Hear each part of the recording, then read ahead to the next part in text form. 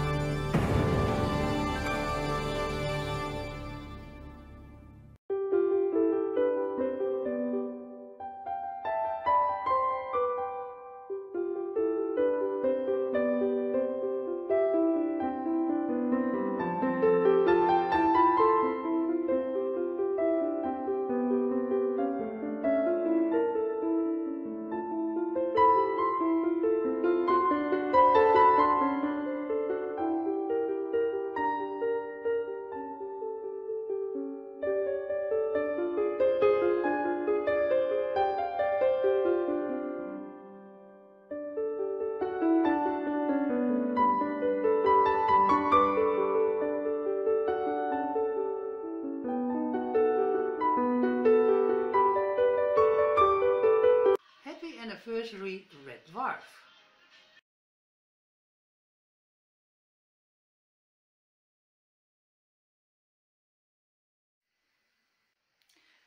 Red Dwarf has always meant more to me than a comedy. There was a deep psychology within the writing and characters I could relate to on every level. The character I related to most was Rimmer, who was bullied like me and an outsider like I felt most of my life. On the other hand, there was Lister, who was mixed-raced, like me, in a time when it was rare to see a person like me on TV.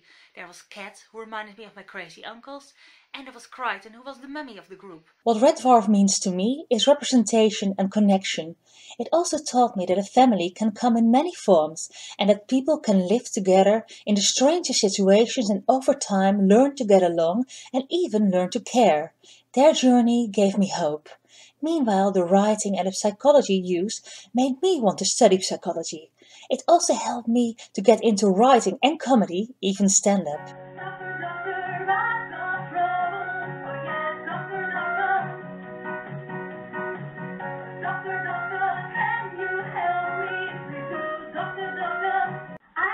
With ADHD, meaning I'm too busy to give a fuck.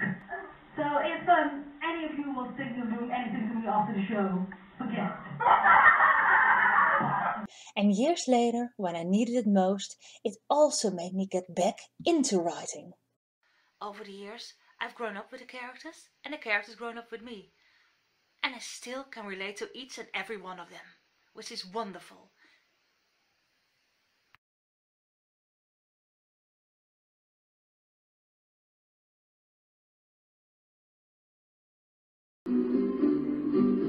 It's cold outside, there's no kind of atmosphere, I'm all alone, more or less. Let me fly far away from here. Fun, fun, fun, in the sun, sun, sun.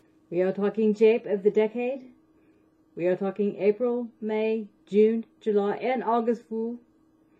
That's right, I am Quig. If you're in trouble, you say the day. He's brave and he's fearless on what may. Without him, the mission would go astray. He's all alone. Without him, life would be much fun. He's something and no one's trying. When he does him all.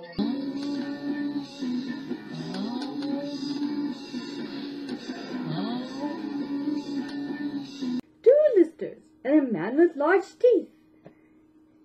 3 listers. Perhaps Lister here would like a drink of wine with Lister and Lister. Rimmer here wouldn't like any because he's dead. And before anyone starts any discussion, I'd just like to say one thing.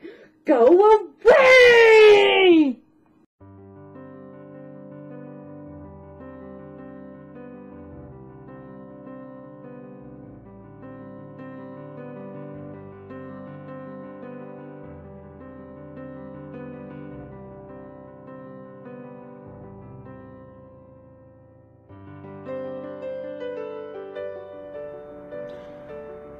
Happy birthday, Red Dwarf from America!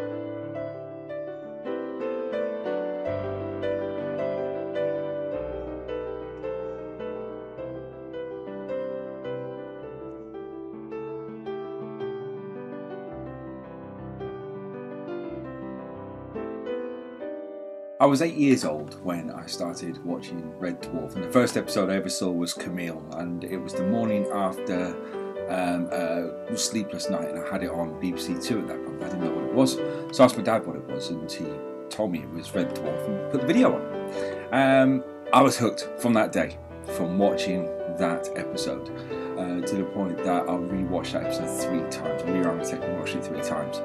I then went on to rewind the tape a further 9 times over the final end credits. A couple of times into it, but I said, don't do that, you'll bust the tape.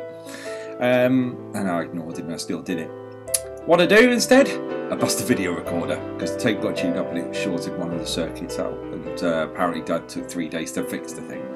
What Red Dwarf has done for me, though, it kind of allowed me to be more creative as a kid. So I was only 8, and I built myself a little bazookoid out of like a margarine tub with a kitchen roll end and paper on there, making you thinking it was a brilliant thing. But then I went on to do more creative stuff at school. So I was part of the art department when we were doing things for school plays. I was involved in lighting, in set design. Also did a little bit of acting and some music. I mean, in my later years, I've done web design, and I've done some graphics for some friends and built some games as well. But the key is Red Dwarf allowed me to express my creativity, because sci-fi kind of does that. It gives you that opportunity to be creative, because you've got to create things out of nothing. So it gives you that drive that if people could write that kind of things from nothing, then you can certainly be creative yourself, and you just need to think of an idea and go with your guts and go with it.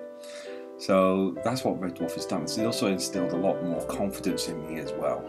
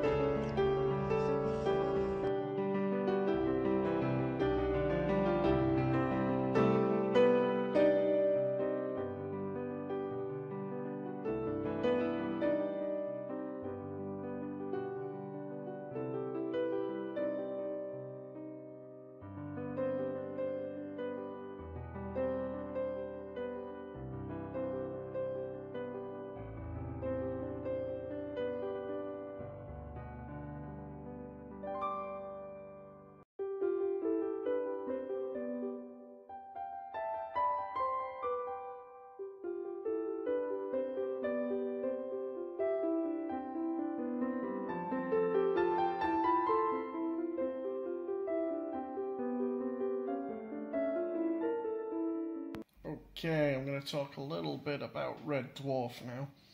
Well, what can I say? I've been a fan of Red Dwarf since I was probably about 12 years old. Yeah. At the time, I was living in a caravan park, which is a trailer park to any Americans that may be watching this. And essentially, I'd sit in my room and I'd watch episodes of Red Dwarf on BBC Two at 9 o'clock at night on this tiny little TV in the foot of my bed. And my bedroom at the time was very, very small. It was a box room, so there wasn't really much room. But yeah, anyway, first ever episode I ever remember watching was Demons and Angels. I remember seeing that at my grandma's. My grandma's a big sci-fi fan, so she had it on TV, and I ended up watching it. I probably was about 9 or 10 at the time, so probably a little bit too young to be watching something of that comedy, but of that rudeness level. But what can I say? It was good fun. Yeah, and I was hooked. Favourite characters: Chris Barrie's Rimmer. Simply because he's such a smeghead. He's so anal and so. He's just not. He's not a pleasant person, but you know that you can see that he's trying to be a pleasant person, but his own insecurities and his own idiosyncrasies shoot him in the foot in the end. And the dialogue that he has with Lister, especially in the first 2 seasons, is just gold. Because Red Dwarf, when it started, it was very much a low-budget situation comedy, and the premise was last guy alive in the universe gets stranded at alone on a spaceship with his mate, or his worst enemy in this case, and it's like porridge in space. They just bitch at each other, and one of my friends has just messaged me and put me off a little bit, so yeah, I was in a bit of a flow then, but anyway. So yeah, Red Dwarf, it's certainly influenced the way that I think about comedy, and it's certainly influenced the way that I watch science fiction, and some of the concepts that are introduced in Red Dwarf are quite high concepts, really. Time travel, white holes, stasis, temporal stasis. Of course, we all know what temporal stasis is. It's a static field of time in which you don't exist. You're a non-event mass with a quantum probability of 0. It's really that simple. Anyway, I'm rambling, so I'm going to sign off. I'm going to send this video on, and keep on doing what you're doing, guys. It's smegging brilliant. Bye-bye.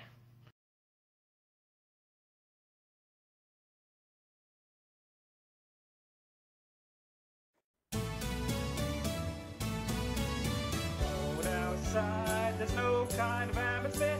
All alone, more or less. Let me fly far away from here.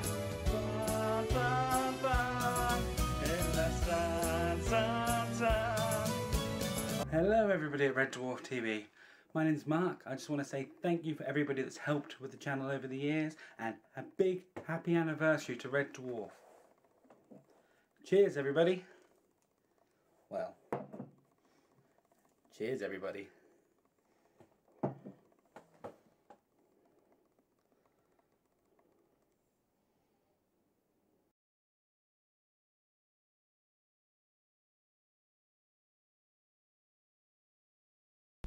Smeg Outland Revenue. Outland Revenue. 8,500. 8,500? Ha! That's a lot of tax, Lister. How in time are you going to pay for that, eh? Well, not. Yours. What? This is wrong. It's wrong. Well wrong, Lister. Relax. It's not going to matter now. They won't catch up with you now, are they? What do you mean? Just because we're 3 million years into deep space and human species is extinct? It means nothing to these people. They'll find us. God, I'll be worrying about this all the time now. LA, another one here for you. Rear Admiral Lieutenant General Rimmer. That's your brother. Rear Admiral. Every time I take an exam, I tell her I've passed. It's getting embarrassing now. I should be chief in command of the whole universe. You want me to open it? Okay. Dear Rimmer. Is this from your mum? That's Mumsy. This handwriting's terrible. I hope this epistle finds you adequately healthy to discharge your duties. You know, maybe I shouldn't be reading this deeply personal stuff. Just get up. I write to inform you that your father is dead. Well, of course he is. Maybe it's your father's stroke, Dad. My father is dead. Can't make it out. My father is dead. My father is dead! Oh, isn't he? Your father's dead, Rimmer. Oh, eh? Sorry. Is there anything else? Just that he passed away peacefully in his Jeep. Sleep.